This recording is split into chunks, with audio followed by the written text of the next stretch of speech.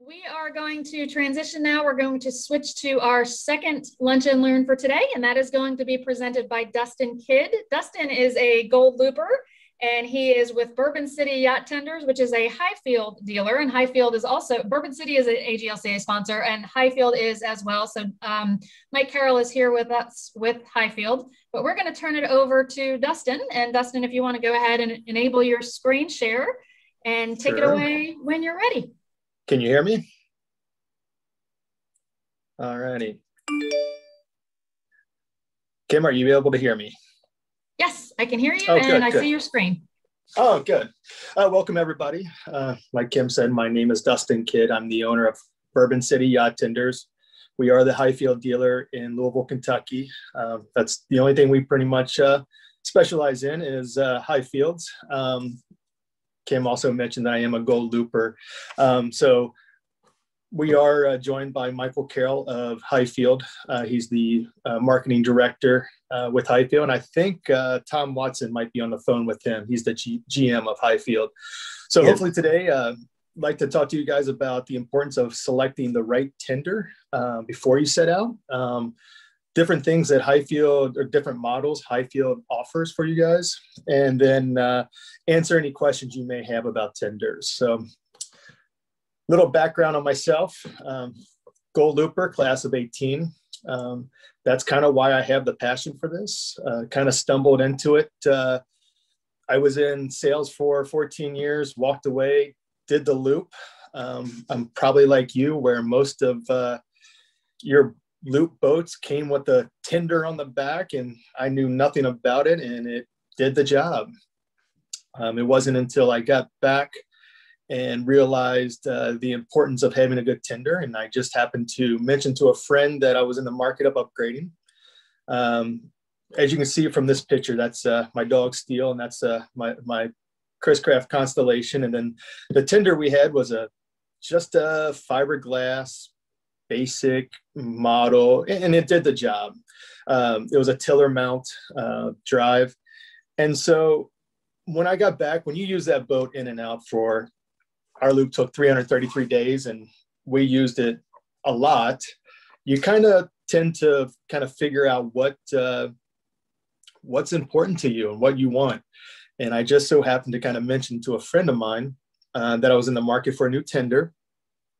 Kind of wanted some features that I mentioned, and fate had it where he was up at the Chicago Boat Show, saw a picture of a Highfield, took a picture of it and sent it to me. And he's like, I think I found your next boat. And I saw it, bought it sight unseen, drove up that next weekend. I think we're in January, and brought it home, and it was perfect. It was everything I had been looking for, and things that I didn't even really know I had or I was wanting. When the season hit here in Louisville, Kentucky, people were going crazy over it. I mean, obviously I love the boat, but then people were just going crazy over what kind of boat is that? Who makes it? I mean, it was just amazing. So it was actually a classic 380 from Highfield.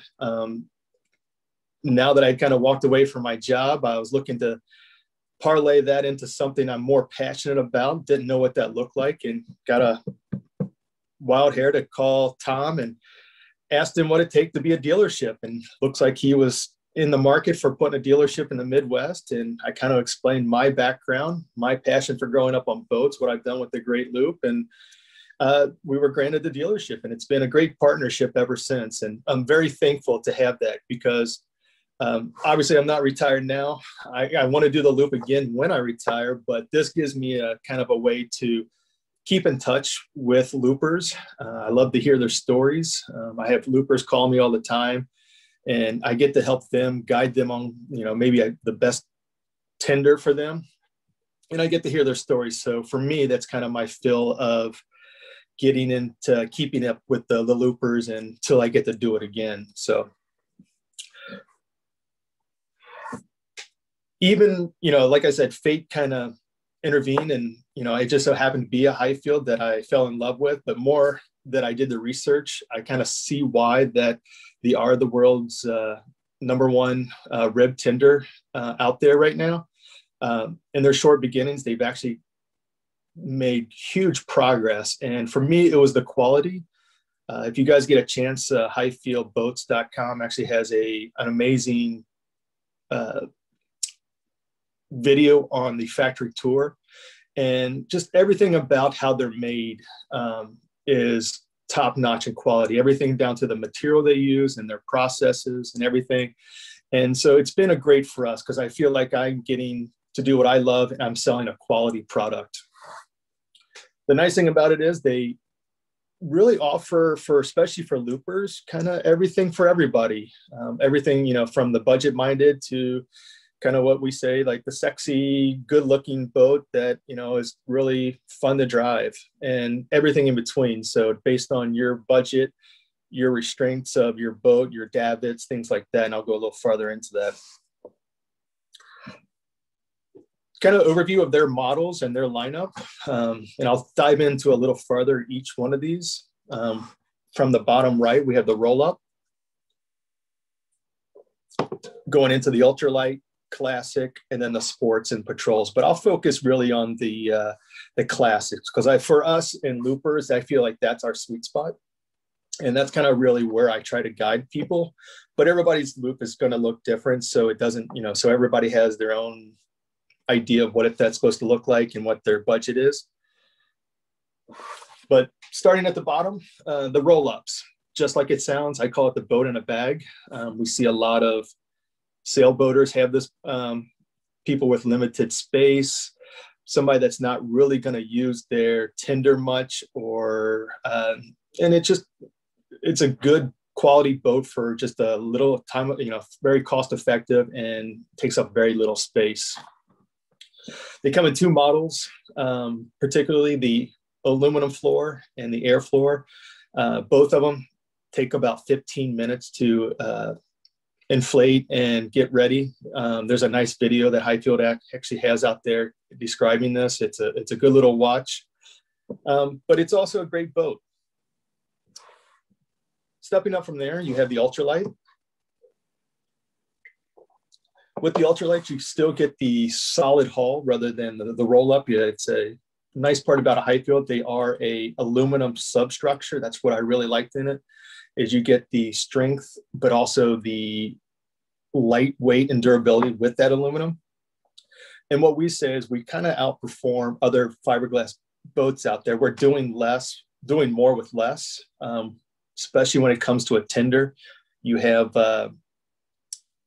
the big thing on it is weight. And when you utilize the lightweight and durability of aluminum, you're able to get away with a smaller motor. You're not having to overpower it just to do the same performance. But the ultralight series is a great boat. They make different models in the ultralight, everything from a 710 foot to all the way up to 11.1.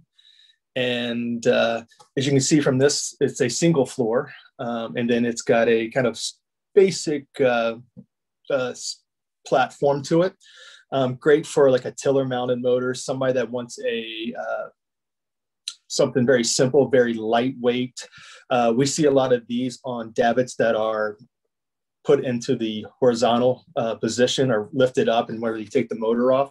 These are great boats for that. Or somebody that may be for the sailboaters out there, or somebody that has a limitation on their davit size or their weight. Great to put on top of the boat.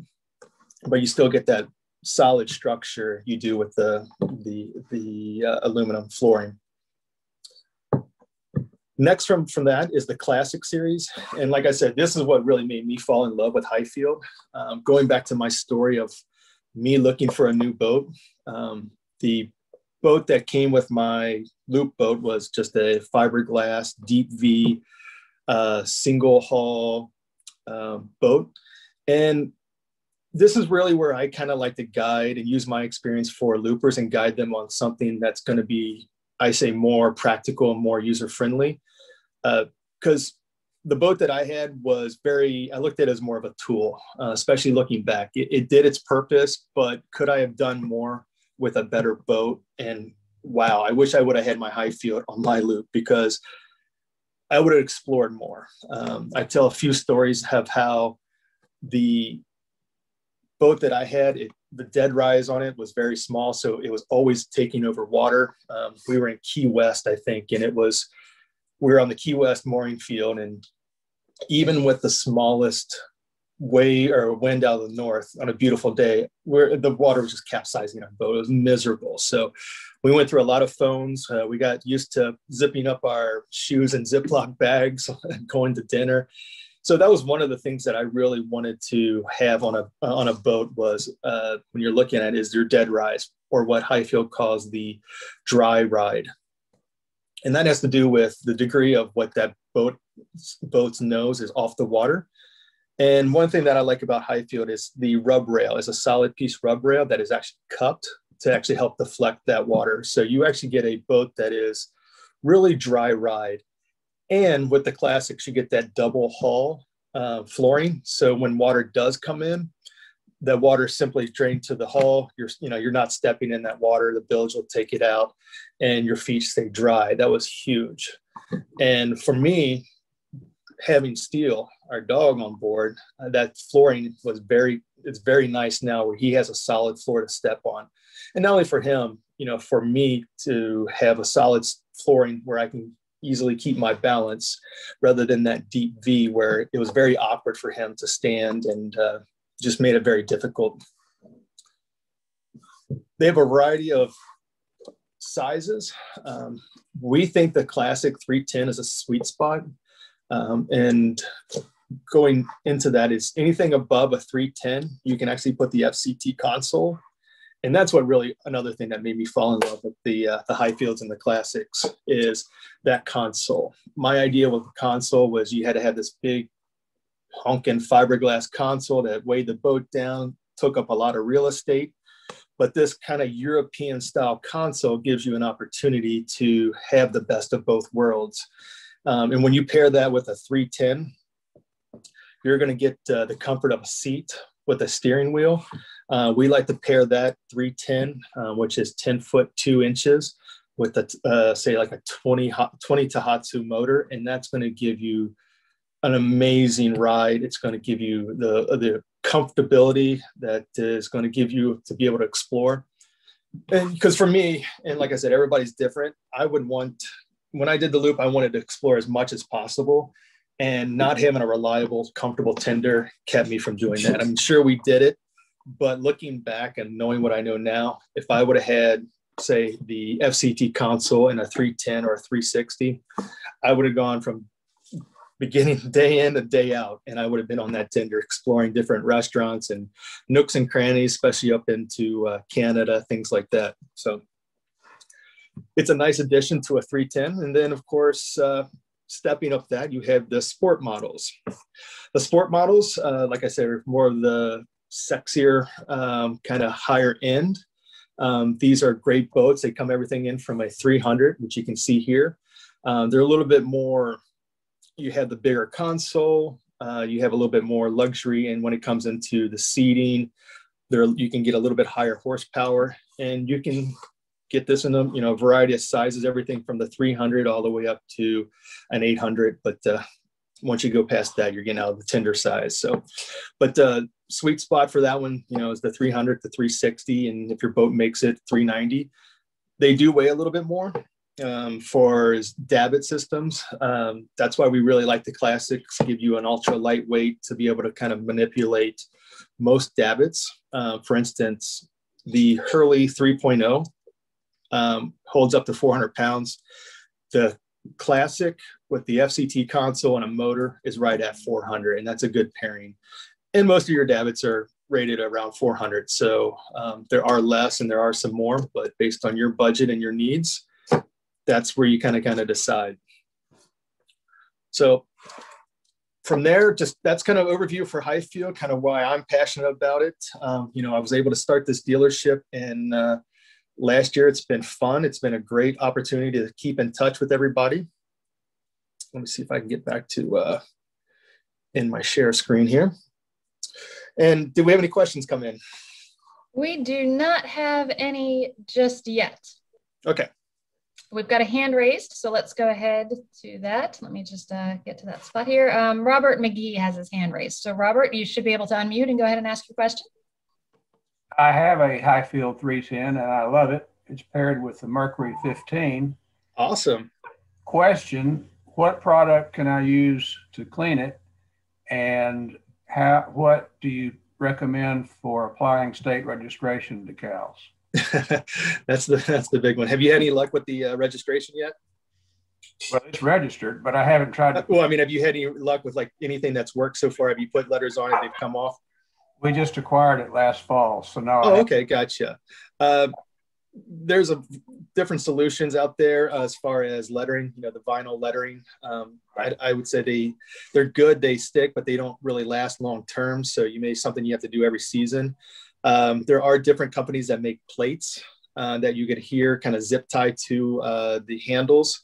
I know Hurley makes one. I know a lot of people make their own kind of take a template of a piece of plastic and cut it and put some holes in it and zip tie it too. Unless Mike has any kind of solutions or Tom has any solutions. I've used the plate before with success on a dinghy. Yeah, that's kind of what we guide people to. We do have a vinyl cutter. We can cut it out. They'll stick, but I don't think it's a long-term solution. I tell people you'll probably have to replace it every season. And then, of course, you can actually have it painted on if you wanted to, stenciled. What about a product just to clean? So cleaning, we always recommend soap and water. Highfield's got a good resource on their website. It's under About, I think, on their website, and it's got some good solutions. Are you PVC or Hypalon? Or do you know? Yeah, we're Hypalon. Okay. I always say soap water is a great clean. As far as the sea deck in there, the thing that I found that works the best is it does get a little grimy, especially if you had that lighter color. Just a water and pressure washer, like an electric pressure washer, works great. And then if you do have some black marks and smudges that are, tend to happen, a little bit of, what am I thinking of, Michael? Not the. You're muted, Mike. If you're. Yeah. Oh, there's also a product from a company called Blue Marine, and we do have some of that on our website. If you go to our website, there's information on it. Good. It's actually from the company Orca that makes the fabric. Oh, okay. Good. Makes the Hypalon fabric. But yeah, a lot of times just soap and water, or even some bathroom cleaner, but nothing harsh. Yeah, no harsh chemicals. Don't use harsh chemicals, especially on the PVC. Is there any Robert, have you had any issues with anything not coming off or anything? Or is this just more of a general question for you? Oh, I'm sorry, I muted him again. I just realized that. Sorry, I can get him back. Give me 1 second. In the meantime, somebody did suggest a Mr. Clean Magic Eraser. Yes, actually, I've used that too. That's actually really nice. And I've got Robert back. Sorry about that, Robert. Okay, I've just used ordinary boat wash, and there's a little dinge to it, but I'll scrub harder with the brush maybe. There you go. Okay. Okay, thanks. And we do have another hand raised, so let's go to Joe Gursky. Joe's got a question. All righty, Joe. Am I on? You're on. I have a Highfield on order right now, a 310. And I'm in Florida. I had contacted you guys a while ago. But I just, first of all, do you guys have any motors? We don't actually. No. We don't carry, we're not directly tied to any one motor manufacturer. We don't stock and sell motors. The motors would be ordered by the dealer. Yeah. No motor availability this year has been a real problem, especially in certain popular models of motors. So it's really up to the dealer to just, if they have it on order, or sometimes you might have to buy the motor from someone else that you buy the boat from, because you just need to get the motor. Yep. What the dealer ordered. They did recommend that I look around on my own. But, it's everybody's in the same spot. I mean, we're struggling too, due to COVID and back orders and shipping. It's a slow go. we've got a few that we're, selling with our boats, but as far as extras, I'm sorry, I don't have any. So yeah, unfortunately, I don't have any solution for you on that one. Yeah. But on the Highfield I'm going to have the console on it, because that will really turn me on to them. I would highly recommend it. It's a great boat, and that's a console, makes your life totally different when you're out there. But what I want to know is, I don't need such a big motor, and I was thinking of going with a 15 instead of a 20. Is that going to be some? So I'll give you, here's how I steer my customers. We rig the 310 with a 20. Here's why. The 15 and 20 are on the same. Well, we're a Tohatsu dealer, first of all.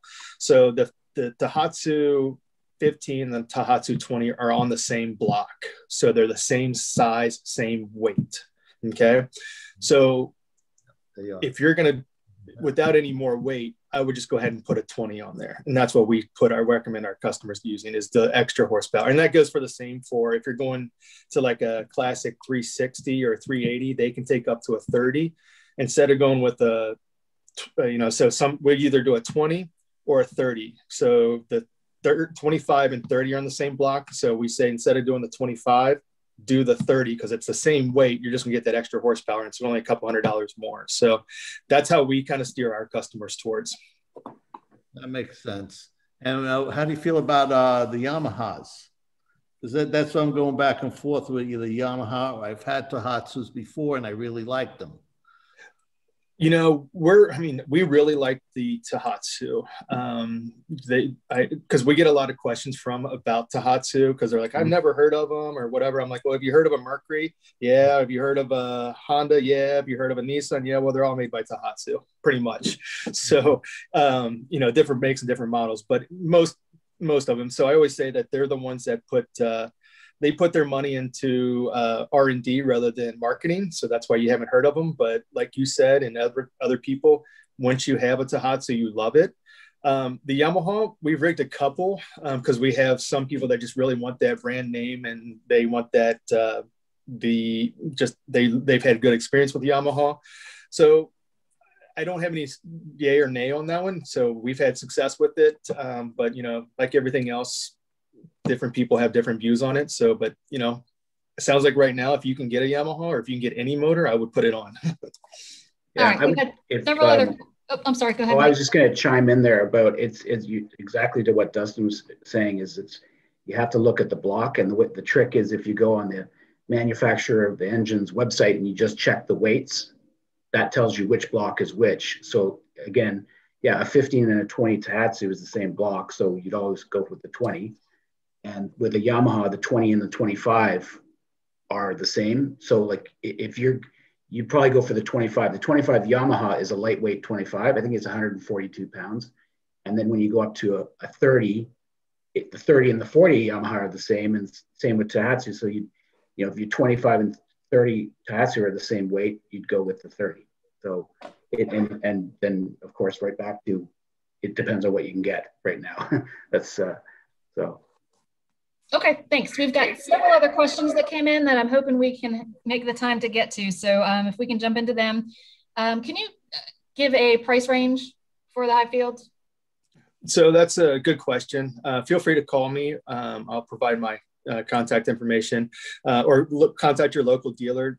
Different boats have different price ranges. I will say, like, it just all depends on what your budget is and what motor you want, what setup. I mean, we say the sky's the limit. So people are rigging these, we're doing with navigation now, transducers, stereos, everything. So just I would reach out to your local dealer and kind of see what they have available and what they're offering. Okay. Can you go over the main differences between PVC and Hyphalon? And sure. When you choose one over the other? Yeah, and this is what I tell our customers, because we are in the Midwest. We are surrounded mostly by fresh water, and I'd say we sell probably 60% PVC versus somewhere down in Florida, they probably sell 80% Hyphalon. And it's just what I guide my customers on is, what are your, where are you going to be, and what are you, because Hyphalon does come with it's a little bit more pricier, but it does. The reason why is because it's a synthetic material that's actually going to resist heat, UV protection, and salt water. And those are the three things that really kind of really hurt a tender. So if you're going to be saltwater from now on, I'd say go ahead and get a Hypalon. If you're going to be one that's really not going to protect it and cover it, get a Hypalon. But I have some people that are like, hey, we're trying to do this on a budget. That $1,600, $1,700 difference I could use towards maybe putting towards my Dabbit or fuel or whatever. And they're like, hey, we're going to do the loop. We're in freshwater now. We're going to do the loop. We'll only be in saltwater for a year. And then we're going to be back in covered slip, and we're going to always have a cover on it. It's going to last you. So, it's kind of personal preference. We have some customers like, I only want Hypalon, and some are like, hey, I'd rather save the money. So just kind of your specific needs and what you're really wanting, basically, when it comes down to it. So are both PVC and Hypalon tough enough to handle dogs jumping in and out? Yes, I do. Because mine was always PVC. And you saw the picture of my dog. He's a 90-pound golden retriever, Great Pyrenees, and it totally holds up. No scratches or anything. Okay. I'd also add to that. I think there's nothing wrong with buying Hypalon. It is much more expensive, but it does clean up better. It looks better over years. Hypalon is actually a neoprene fabric, which has a Hypalon coating over top of it. So it's the coating when they call it Hypalon. Durability wise, PVC is perfectly good. I think there is a fear out there about PVC, and it comes from some of the cheap no-name PVC. It's a fairly generic term for all kinds of different fabrics. But I mean, I think my tip is, if you're going to buy a PVC boat, you need to look for which brand of PVC you're buying. And if you look in the catalog or on the website and it says Duramax PVC, clearly that's a marketing name that somebody made up. It's not a reputable company, potentially. So Highfield uses Mailer Plus PVC. The plus actually refers to an extra coating that's for UV. It's a very good PVC. It's made in Germany, imported. So it's a very good company. You can look it up online. Also, all of the seams are welded, which is really important. You don't want to buy a glued PVC boat. So there's just the difference. The difference is there's no such thing as really bad Hypalon. Any company that makes Hypalon, it's good fabric. PVC is all over the place, but check the brand. Okay. We do have somebody who asked, they've got the 310, and I think Dustin just answered it in typing. 310, wondering if a console can be added. So Dustin, that one's been handled through the typing, and yes, it can be added? Yep, absolutely. You can do anything on 310 and above, as long as it's a classic model, not the ultralight, but a classic model. Yes, you can do that. And most dealers will have hopefully one in stock. So yeah. Okay. A couple of just comment things. One person said very well thought out, very well done presentation. So thank you for that. Another on the engine discussion, just wanted to put out there that they purchased an e-propulsion electric motor so that they didn't have to mess with the gas, and that might be a thought. I don't know if you have any comments on that. So yes, to this type of tender.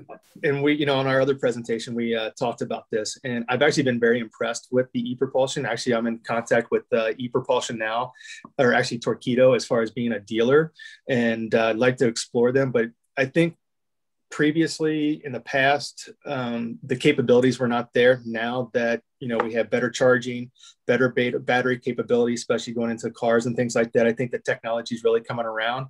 And from what I've seen, I've been really impressed. And I think it's a great option for people. So yeah, I think I'm glad to hear that. And it's one of those things that I think we should start exploring even more. Okay. This question is a little specific to one particular member's boat. They have a CL290 built in 2015. Mm-hmm. Every time they look for parts or accessories, they only list 2016 and later. Is there a difference between the 2015 and 2016 models? You know that, Tom? Mike, you got this one? No, they're the same. The same 2015. 2015 and 2016 are the same. So you're good to go with those 2016 accessories. So perfect. Thank you. That's helpful. And our final question, can Dustin talk a little bit more about usual general boat sizes to go with what tender size? For example, is the classic 310 for a boat between 30 and 40 feet, or is there some gauge that you can tell to help determine what might be best carried aboard your boat? So what do you want to do with it? Think about that. What is your budget and what are your capabilities of your davit and your boat size? I mean, I have people come to me and they're like, my boat is this big. I want it tender that big. I want the best of the best. And our davit can hold 3,000 pounds. All right, let's put you on a sport model. Or some are like, hey, I just need something to get me by, something good, but I want some good quality. I'm like, hey, classic with the, with the FCT console. And then some are like, hey, I won't be using it. I want a boat in a bag. So that's a very hard question to answer directly, and I apologize. But as far as, if you have a larger boat, like for me, for my Chris Craft Constellation, I had a Merrick-Foot davit that could do up to like 1,000 pounds.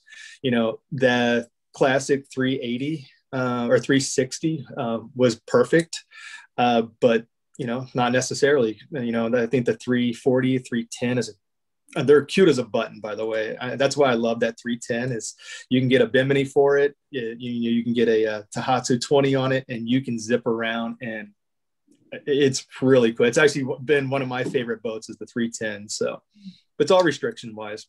So it's more about how you tend to use it and where you intend to use it than the size of the mothership, so to speak. Yep, absolutely. Well, just to chime in on that, it's hard to say a 45-foot power boat versus what really comes down to is your aft beam.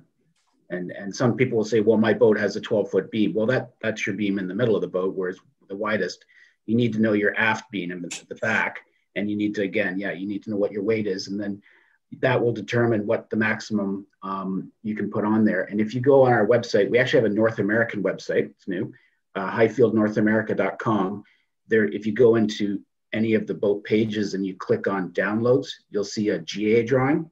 And for say the FCT consoles, if you click on that, a PDF, it has the wet weights and it names the different engines.